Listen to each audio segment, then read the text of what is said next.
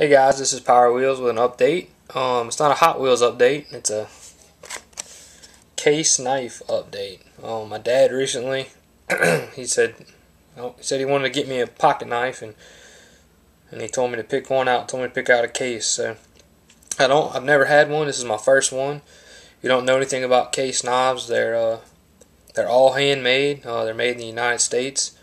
Just a very good quality knife. You really can't get any better, in my opinion, as far as a folding pocket knife goes. But anyways, they're great. Anyways, this is the one I got. I went with a lock blade knife. It's called a copperlock. I like a lock blade. I just feel safer using it. The color, I went with goldenrod. From my understanding, it's a color they only use in 2012. And they're not going to use it anymore. If anybody has any information about that, please let me know, because that's all I know from the little bit of research I've done. But anyways, this is it. I got the silver script shield. I believe that's what it's called. Correct me if I'm wrong. I'm new to the case knives, but I really like the way this shield was. It's inlaid in there. Silver nickel. It's got the silver nickel bolsters.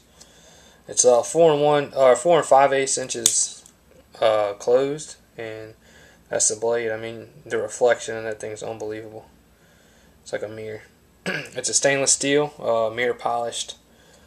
So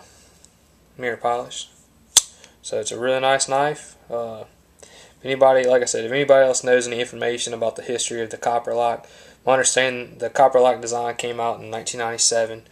And the goldenrod color, if anybody has any information about that, please let me know. But anyways, this is my first case pocket knife. I'm pumped. I'm really pleased with it.